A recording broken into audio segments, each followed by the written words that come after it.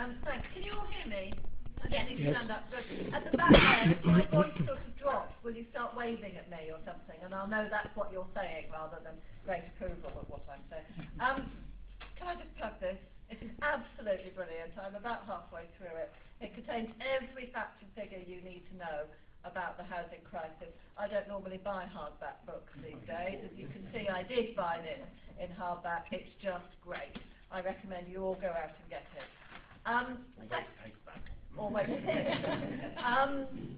Second point, just following on from Danny's point about what went wrong over 30 years ago, when we elected Thatcher, and of course we had the neoliberal revolution that was also happening in the States with the election of Reagan and had been trialled under General Pinochet in Chile.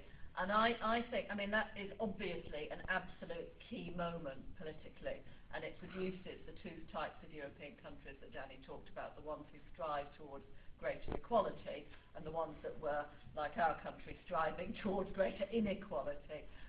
But of course the additional point about what went wrong, and I think this is the great tragedy and the great legacy of Thatcherism, is that Thatcher and her like managed to convince the opposition party, the Labour Party, that what she had said, there is no alternative to neoliberalism, was true. And the Labour Party abandoned its commitment to the welfare state and to the idea that you're in favour of redistribution of resources so as to bring about equality and so forth, and embraced the market wholeheartedly. And I think that is A, a great tragedy, and B, has got us in the position that we've had since the mid-90s, where the three major political parties are really quite identical when it comes to their policies. Not identical enough, believe me. I would rather have a Labour government in 2015 than a Tory government, but I would much rather have a government that wants to take on the market, and this Labour Party will not do that. I'm supposed to be here as a lawyer, not to rant about the Labour Party, although I can rant about the Labour Party for some time. I'm often asked, as a housing legal aid lawyer, the extent to which judges will protect our rights. And certainly about a year ago, when everybody was talking about the bedroom tax coming in and talking about what could be done about the bedroom tax, I heard at a number of meetings people saying to me, well, surely judges will protect our rights and they won't be evicting people who are subject to the bedroom tax. But I have to say, anyone who says that hasn't met many judges, or more to the point, hasn't really looked at law.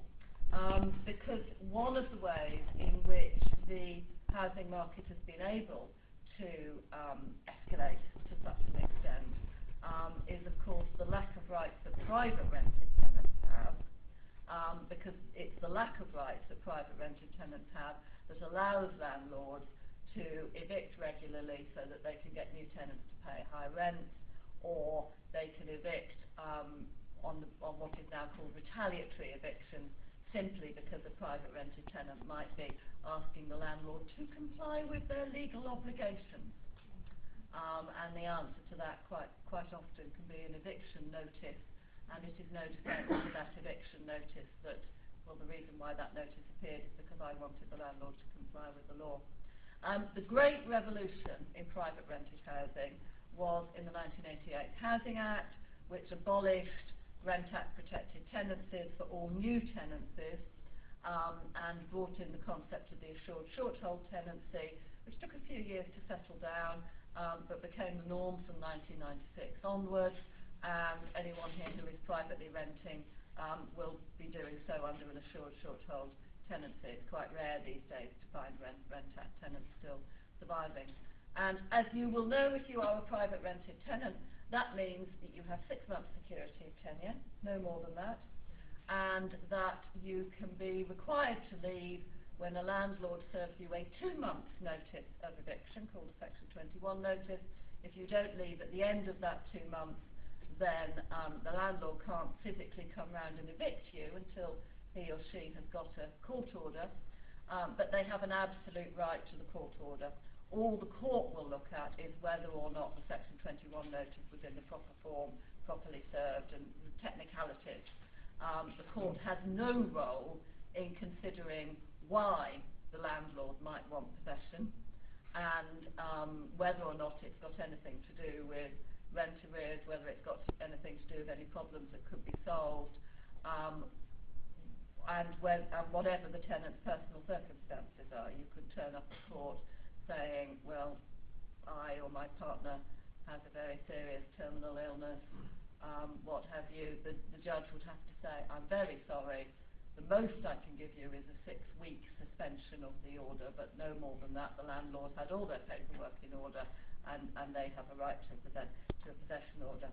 And that was the deregulation of the private rented sector, along with getting rid of rent control. Because there is no point, as far as the market is concerned, in doing things like getting rid of rent controls if you also don't get rid of security of tenure at the same time. If a tenant has the right to stay in the property and only be evicted if there is a good reason, and the judge approves that there's a good reason, then that tenant will also argue for a lower rent, want rent controls and so forth. In order to get rid of rent controls, they also have to get rid of security of tenure. So in the private rented sector, it is a jungle out there. There are, as I say, no rights, or practically no rights. The only rights is to make sure that the 2-month notice is in order. And what is happening more and more is that the sorts of landlords that Danny mentioned, maybe with less respect for the law, are fully prepared to evict tenants simply because they are asking the landlords to comply with their legal obligations. They are saying that the property is not in a proper state of repair, not a decent home, and so forth. The answer is an eviction notice. It is also the case that more and more of those private landlords, certainly the small landlords, don't know very much about the law. And certainly in my practice, I have noticed in the last 2 or 3 years an increase in the number of illegal evictions, of landlords just coming round and evicting somebody without going through the process of applying to court. And that is wrong. That is against the law. It is not only a civil wrong, a tort, but it is actually a criminal offence. The reality is that if a tenant in that position calls the police don't usually know that that's a criminal offence, and say things like, well, if you didn't pay your rent, mate, you can see why the landlord wanted you out, or try and negotiate it through. What they don't do is arrest the landlord. There are all sorts of remedies in law for people who have been illegally evicted, but those remedies depend on a number of things. They depend on being able to find a specialist housing lawyer who takes legal aid, who runs a legal aid practice, and believe me, legal aid has been massively cut over the last few years. Legal aid lawyers are an increasingly dying breed. We're hard to find. It also depends on being able to pin down, knowing who your landlord is, knowing that your landlord has enough resources for you to be able to enforce any court judgment that you get against the landlord. So it's very rare that somebody who has been illegally evicted actually ever gets any sort of effective remedy for that. In the social housing world, there's obviously much more. There is security of tenure. In the old-fashioned sense of the world, there are still council tenants who, providing they pay their rent and behave properly, have a tenancy for as long as they want, which is the right thing to do. It's their home. People have the right to put down roots in their home. But there is also these days a whole panoply of other sorts of tenancies in the social housing sector. Housing associations can have the right to evict somebody if they're in 8 weeks arrears of rent, for example, under what's called grant aid. Housing associations often behave like private landlords and just give you the limited private rented security of tenure under a short hold. And there are a whole load of tenancies, even in the council area of council tenancies, where the council has the right to evict a tenant without the court scrutinising the reason for that. And all those types of tenancies that don't come with security of tenure, are increasing. The coalition government brought in what is typical Orwellian language, what they call flexible tenancies.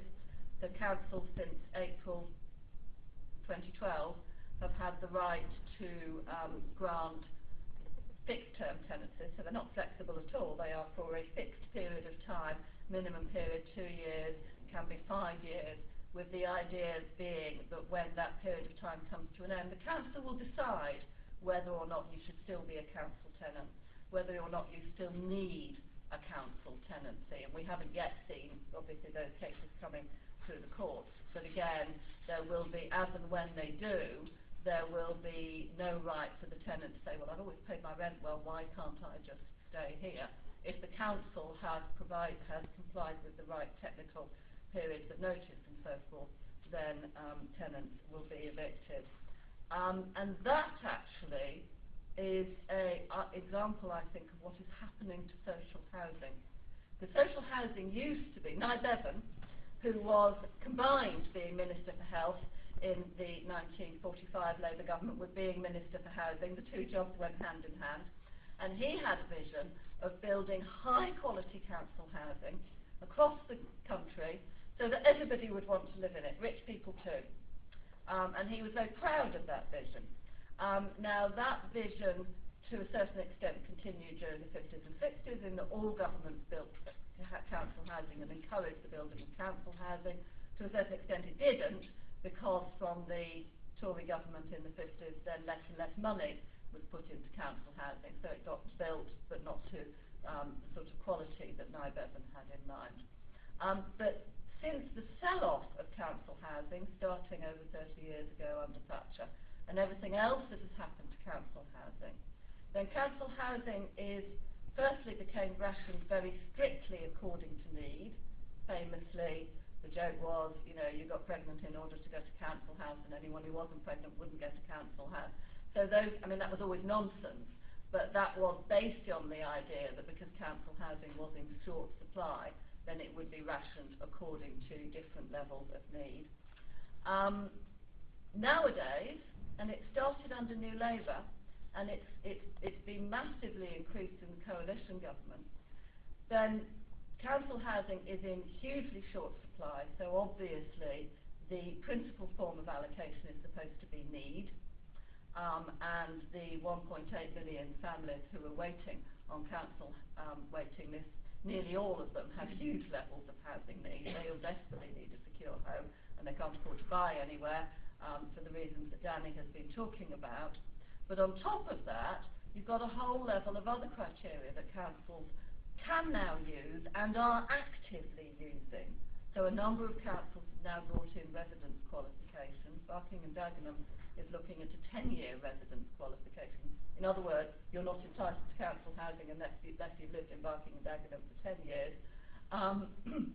A number of other councils have committed themselves not to provide council houses for people who come in through the homeless route, even though there's a legal argument that they're required to do so, and that's currently being looked at by the courts.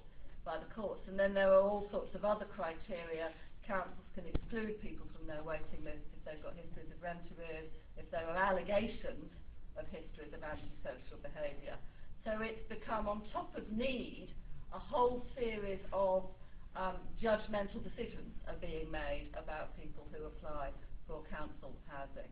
And that, I think, is a very frightening development. I just want to say a couple of words about the bedroom tax, because, as I say, the bedroom tax is supposed to be this sort of paradigm. Surely judges won't enforce it. And there are two things happening in the legal world about the bedroom tax. The first is the issue of what's going to happen on a day-to-day level, as and when people who are in arrears as a result of the bedroom tax find themselves up in front of the court with their landlord, housing association or council landlord asking for possession. And the answer to that is we don't yet know what will happen to those people. The bedroom tax has been enforced for a year. It takes a while for somebody to get into sufficient arrears that their landlord will start possession proceedings, and possession proceedings themselves can take a while. So we haven't yet seen many of those cases come through the courts, and it will be quite rare, because people who get into rent arrears do so because they're poor, and that means that they don't necessarily have all their arrears attributed to one reason. So it's quite rare to be able to identify the pure bedroom tax case as opposed to somebody who, because of poverty, has chaotic finances. But the question is whether judges will be evicting people in those circumstances. We don't know. There is a test for council tenants who are in arrears, and most housing association tenants. Not only are you in arrears, but is it reasonable to make an order for possession? And you might think, well, that's where the bedroom tax argument comes in, that it's not reasonable to make an order for possession if somebody is only threatened with eviction because of the bedroom tax. The other side of the coin is that most rent arrears cases where where somebody can get legal help, you spend you use that legal help in order to buy time, so that you can go back to court and say, actually, I've sorted out my finances, I've made sure I've claimed all the benefits I'm entitled to, and so forth, and I can now say I can pay my rent and I can contribute to the arrears. By definition, anyone who is a pure bedroom tax case is not going to be in a position to say to the court, I can pay my rent. They're going to be saying to the court, my rent arrears are going to carry on increasing by 14% or 25% a week, depending on the number of bedrooms. So it's going to be a very difficult balancing act for judges, and I am not hopeful that people are going to be saved by judges. The other big bedroom tax point in the legal world was the judicial review test case challenge in the case of MA and Secretary of State for Work and Pensions. And that was a properly targeted test case. It was not a challenge to the whole principle of the bedroom tax, because as lawyers know, that judges would just say, well, it was a political decision made by elected parliamentarians, and we as unelected judges are not going to intervene. But it was quite deliberately targeted at disabled adults who, for different reasons, would need what the Tories call a spare room. And even I, and I'm, as you know, pessimistic about judges, even I expected that to succeed. Extraordinarily, at the two court levels where it's been heard, the Administrative Court and now the Court of Appeal, it has failed. The challenge has failed. The judges at both levels accepted that the bedroom tax was potentially discriminatory against disabled people. They looked at it and they said, yes, clearly, if a disabled person needs an extra room and then is penalised through the bedroom tax, then that is potentially discriminatory. So the burden then shifts to the government to explain it. And in both cases, the judges said, well, actually, the Secretary of State has explained this perfectly well, and so we've decided that it is not discriminatory. And the Secretary of State's reasoning was twofold. One is that everybody has disabled adults are not a homogenous group. Each case needs to be considered separately, and therefore discretionary housing payments, which are obviously discretionary, it's up to the local council to decide whether or not you get them, and they're time limited. Discretionary housing payments will actually resolve that problem. And the Secretary of State also said, and this was a very political decision, we considered it very carefully, Parliament debated it, and so forth. So the judges backed off and said, okay, it may look discriminatory, but it's not actually discriminatory when you listen to the Secretary of State's reasoning. And that does confirm my point that you absolutely do not rely on judges to try and protect the rights of vulnerable people. That case, we hope, is going to the Supreme Court. Who knows whether those judges at the top will take a different view.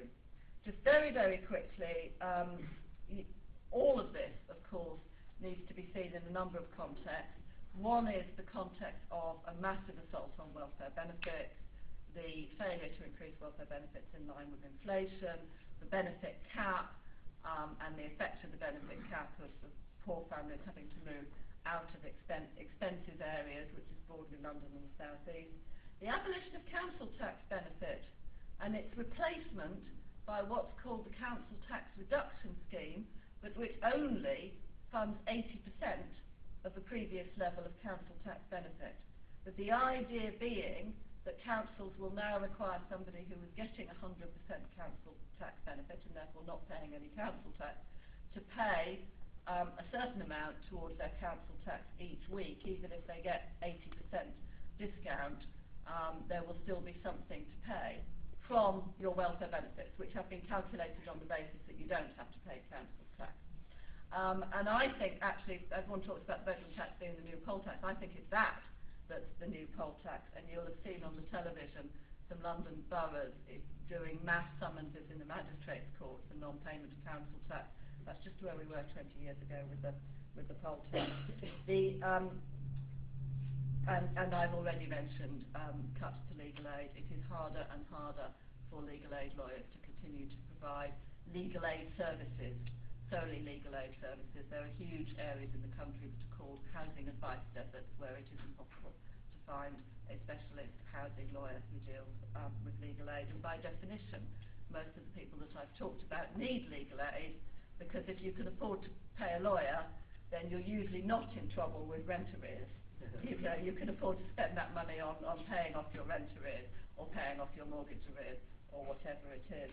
And the thing I am finding very shocking at the moment, and again I think it comes from all three major political parties, is the demonisation of the poor that we have seen in the media, and of course the demonisation of migrants, which has been going on for a number of years, but has stepped up a lot in the last year or so. And obviously UKIP is responsible for that, but the major political parties are